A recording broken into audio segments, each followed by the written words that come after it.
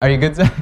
Okay. So originally, I thought I was supposed to come here and talk about carbon nanotube speakers, which I actually gave a chat about last year. But I now today found out that I'm also supposed to talk about invisibility cloak, which I'm guessing is why a lot of you guys are here. Anyway, okay, so how many of you have seen our YouTube video? Because I know it's pretty popular about our invisibility cloak. Anyone? Raise your hands. No one? Wow. Okay, well, it doesn't show up too well, but I'll show you real quickly. This video has been all over YouTube lately because of Harry Potter and invisibility cloaks and things. So this is our nanotube sheet.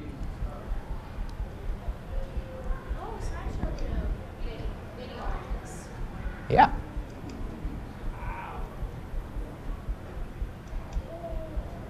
So you just turn the power on and off, and well, anyway, all the other YouTube videos. But so that is my goal. By the end of this talk, I want everyone to understand how that works. But before I get to that, I'm first going to go in and pay attention, because I'm going to quiz you about halfway through. I'm going to ask you to try to explain it. And then after that, if you guys can't get it, I'll go through it. But to give you an introduction, first I'm going to talk about carbon nanotube speakers, because that's something that this is based on. And that's what I've worked on a lot at UT Dallas and our Nanotech Institute. So first off, speakers. Actually, I'll ask, have any of you gone into that room next door and checked out our nanotube speaker, the one you play at the piano? OK, one person. Anyone else? Raise your hands. Only one person. OK, you guys need to go next door and check it out. It's pretty cool. But basically what it is there's a little piano you can play, and there's a box. Should I not use this one? Are we good? Sorry about that.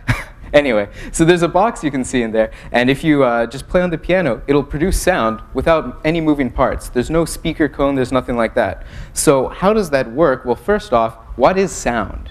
And I guess, can anyone answer that question? OK, you. Sound is vibrations. OK, that's correct. You want to expand more? It's a wave? OK. Yeah, that's basically the answer. It's a wave of vibrations. But the cool thing to me is that, you know, I'm standing here. I know my ears are what here. But I'm hearing things. All that's around me is air. How is the sound getting to my ears? And like you say, there's a wave of vibrations. So what is sound? Sound is when the air in a room, or when some medium, normally air, that's normally what's around your ears, gets pressed and released. There's pressure and then a lack of pressure. And what that does is it creates a wave. It creates vibrations. So if I sit here and I bang on this table, no one woke up. But anyway, if I bang on this table, there's this shock wave. There's pressure of air that goes from the table to your ears, and that's how you hear it. So normally, how do you make a speaker? You know, the speakers in headphones in your car, something like that. You normally take a magnet, and you take a cone, just like a piece of paper, that can push wind back and forth, and you just turn the magnet on, off, really quickly, and you push air back and forth really quickly. And if you do it very, very fast, you know, someone in orchestra maybe knows, an A440, if you do it at 440 times a second, you hear the note A in your ear.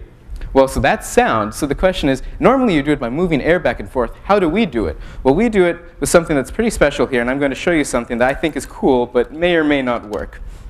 So this here is a nanotube forest. We grow these in our institute. And the cool thing about it, so this is just a bunch of nanotubes sitting on here. What I can do is I can grab from the side, and maybe you guys can see that. And I just keep pulling and pulling and pulling. Now if I release, it's as light as air. You can see it's just floating around. And so what this is a sheet of carbon nanotubes. It's a bunch of carbon nanotubes just held together.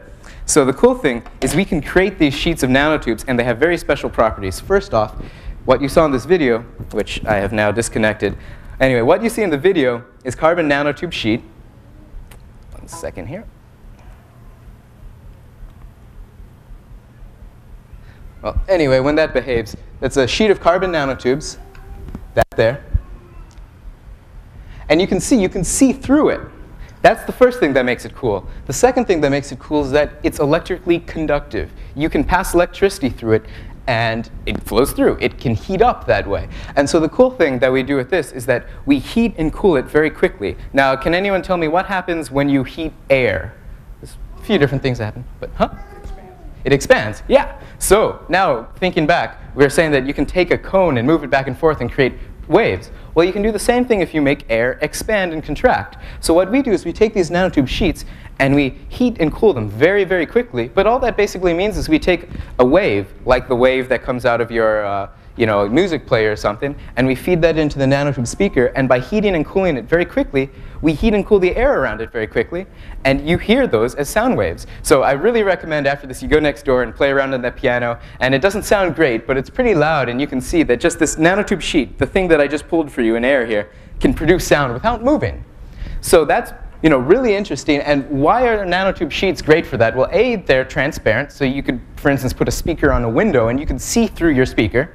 They're electrically conductive, so you can use electricity to drive them. But one other thing that makes it important is that you can heat and cool them very quickly. As you saw, they're very low density. They float in air. One of the things that means is that when you heat it, the heat, instead of heating up the sheet, almost instantaneously heats up the air around it. So this effect is called the thermoacoustic effect. It's a fancy word, but it's been around for 100 years. Alexander Graham Bell, who you might have heard of, started it. But he couldn't make speakers like we can because he was limited. All he had were little thin foils, and when you heat and cool them, they don't put energy into the air very quickly.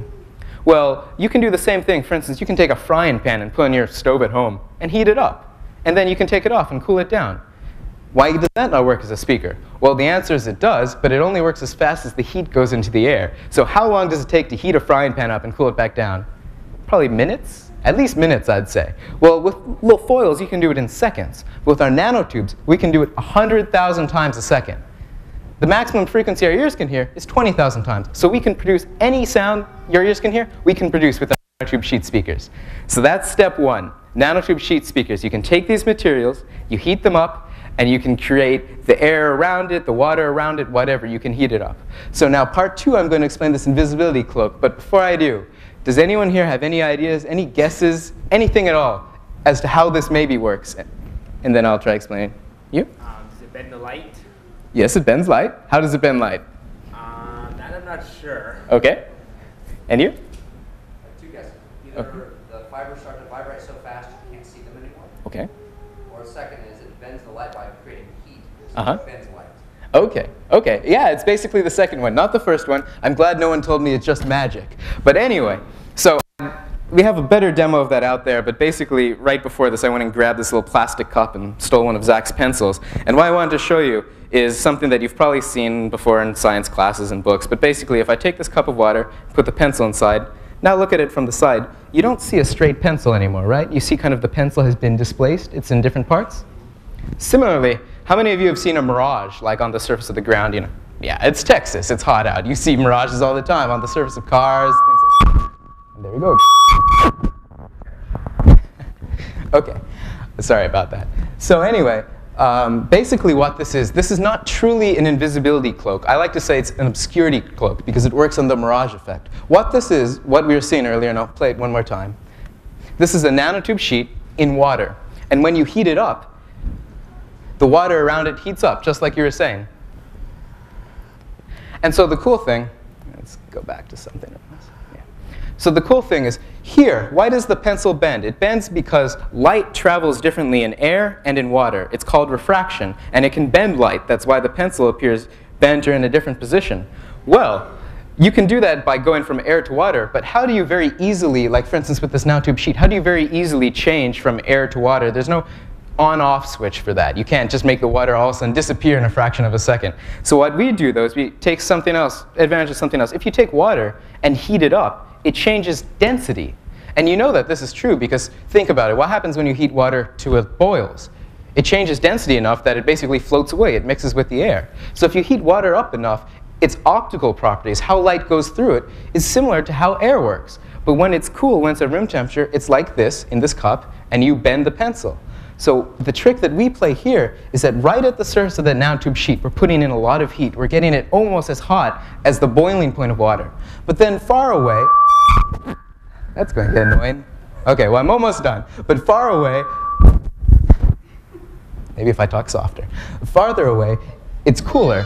And what happens is that the water close to the nanotube sheet has a different index of refraction, has a different density. And so therefore, as the light goes through it, the light bends. So the reason why I say this is the mirage effect, or an obscurity cloak, and not an invisibility cloak, is to be invisible, you want to see through me. You want the light that's coming from my back to pass through me and come out the front. That's not what this does. But what it does do is that the light that normally is coming from behind the sheet and shining into your eyes, and originally here, you can see I think it's written like invisibility cloak or something. What does it say back there behind the sheet? Yeah, invisibility cloak. So normally that light shines through the sheet. But when you heat it up, the light now, instead of going through the sheet, bends and shines somewhere else. So you can actually, it's not invisible. You can still see that invisibility cloak, but you now have to look at it from a different direction. And that's what happens with the mirage effect. When you heat up the surface of the concrete really hot, then the air nearby it changes density, and the light bends around the surface. So it's the same thing. We're basically creating a mirage on demand. We put a sheet in water, we turn the electricity on, and we've created a mirage. So that's the effect in a nutshell. You had a question? I have a question. Does it Sure. only work at this angle?